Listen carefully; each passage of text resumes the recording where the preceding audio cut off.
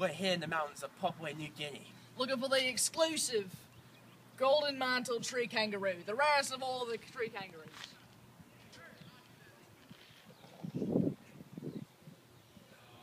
Look at this place, it's beautiful.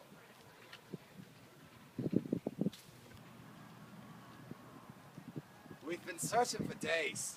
Haven't seen a sign of it. This thing must be really rare. We're starting to run out of water and supplies.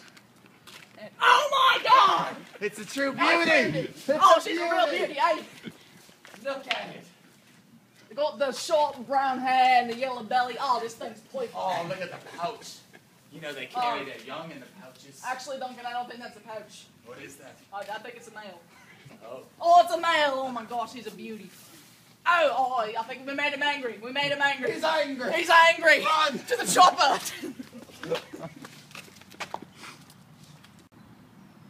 We have just regrouped from our recent encounters with the golden mantled tree kangaroo. Our research told us that the golden mantled tree kangaroo is supposed to be passive, but as you can see previously, it was far from it. We're gonna try to get a closer look at it this time. Maybe see its diet behaviors. Oh, there it is, the golden mantled tree kangaroo. Shh, guys, crouch. Crouch, you don't want to startle him this time. As you can see, he's being much more passive this time. Definitely passive. We're going to try to get a closer look, maybe not startle him.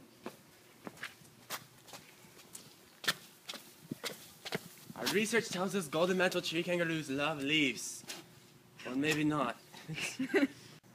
So one of the reasons that the golden mantled tree kangaroo is so exclusive and so rare is because of habitat destruction. People just tear up the trees.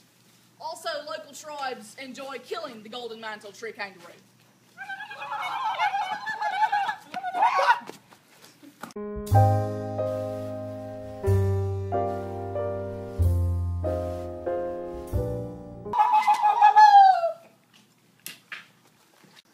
We hope you've learned a lot today about the golden mantled tree kangaroo. We're going to take this specimen back for research.